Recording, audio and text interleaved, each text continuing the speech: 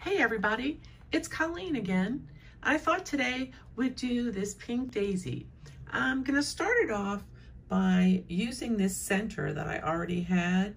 And what I did was brown, and I just put in a little bit of yellow in there. I actually just made a cane and I made it with yellow, wrapped it with this brown color, and then rolled it out, put 4 of them together, kept joining them together, reducing them, joining them together, reducing them until it has quite a few of these centers in the middle. So if you really want to look at to see how I did this one, you can go back and look at my Forget-Me-Not tutorial and it'll show you exactly how to do it. But this is the flower I thought would work on, and I feel like that this center is close. Ooh, hey, that's not good. Anyway, this center is close enough to what we're trying to get that I could use it. And for the pink colors, I'm gonna go with, this is kind of a fuchsia kind of color. I've got about 1 ounce here, 1 ounce of the light pink. I've got 1 ounce of the frosted white. And then I have about a 1/2 ounce. Yeah, maybe 1/4 ounce really. This is a 1/2 ounce, yeah. This is 1/4 ounce of the hot pink color. And if you look really closely at the flower, you'll see, so I have the dark pink and it's gonna be light pink to white. But if you look closely in here, in this, right before the center of the flower, it's got that deep pink in there. And so that's why I decided to go do this. I'm gonna put these together so that I can blend them, and I'll be right back to show you what that looks like. I rolled these out, and something I wanted to make note of before I go ahead and combine everything. I'm a big fan of glitter. I don't know, I just think it makes everything look really better, sparkly, whatever. So I have this really cool collection of glitters over here, and I like to add them. It doesn't take a whole lot. I'm gonna use this pink glitter and add it to all 3 of these. This is white glitter already, so it's got glitter in it.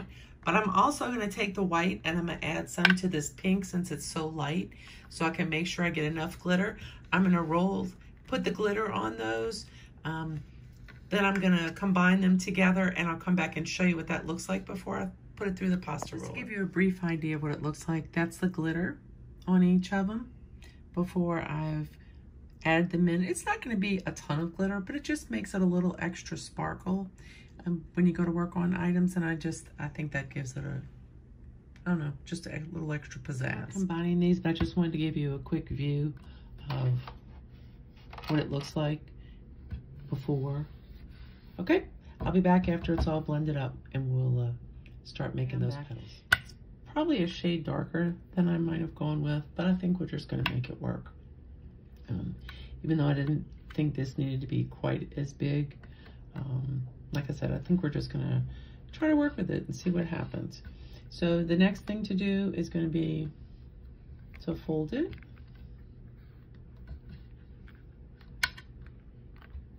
Make it a long skinny one, and then we're gonna run it through lengthwise through the pasta machine.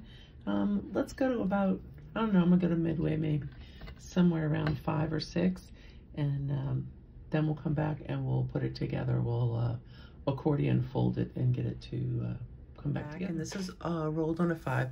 Right here on the end, it's got a little bit of the light pink, which I might have wanted to cut out. But honestly, I don't know. I was looking at this, and if you look and see, right there at the edges, there's some white pink there too, so I don't think that's really gonna matter. And then I'm gonna start accordion folding this all the way around, and I'll come back when I have a nice little accordion fold. This is gonna be from the center, this is gonna be on the end of the petals, and I'm gonna start shrinking down. First, what I'm gonna do, I'm gonna just chop this a little bit because it kind of was a little bit longer on this side than on this side.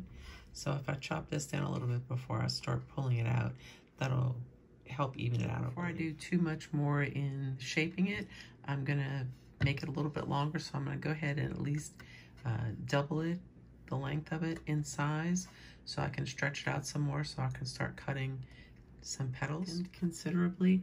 I'm gonna go ahead and start shaping it like the petal. This side with the hot pink is gonna be close toward where the the center of the flower is, and then this is going to be the edge of the flower. So we're going to want to kind of curve it into a petal shape.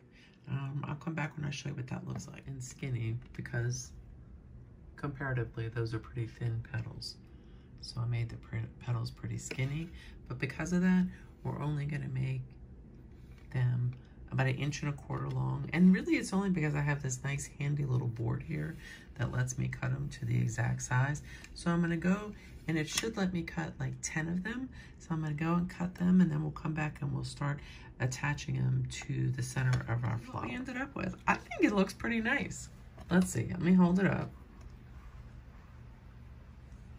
I mean, yeah, I guess I could have been a little bit more orange, but since I already had that centerpiece, I decided to just go with it. The other thing I want to say is that I'm going to have to go and put translucent in between each of these because I don't want them to stick all together.